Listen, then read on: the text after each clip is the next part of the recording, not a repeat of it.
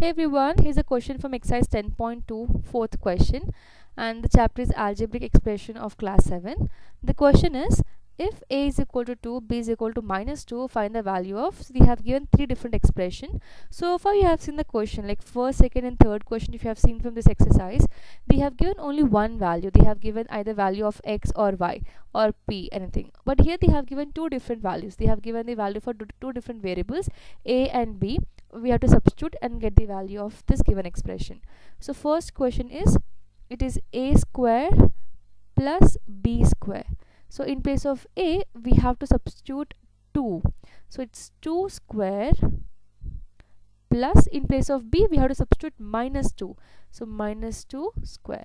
So 2 square is 4, it's like 2 into 2, which is 4, plus minus 2 square is nothing but minus 2 into minus 2, so 2 2s are 4, and minus into minus will become plus, so we'll get plus 4, and 4 plus 4 is equal to 8. So 8 is the answer for the first question. Then second one, a square plus ab plus b square. So a value is 2, so 2 square plus, it's ab, it's a into b, so a value is 2 and b value is minus 2, so 2 into minus 2 plus b square, b value is minus 2, so minus 2 square.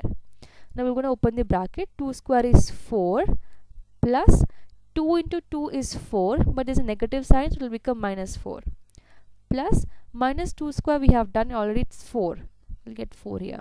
So here it will become 4 minus 4 plus 4.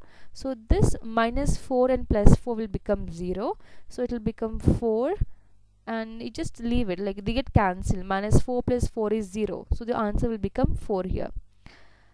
The next one, third question, I'm going to raise the first question here.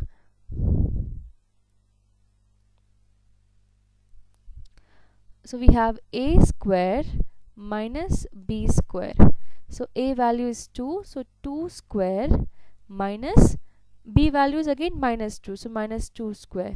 So 2 square is 4 minus 2 square is also 4, so 4 minus 4 will become 0. So 0 is the answer for the last question.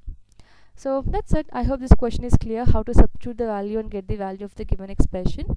In case you have any other question or doubt, you can drop a comment. I'll try to make a video on it. Thank you so much for watching.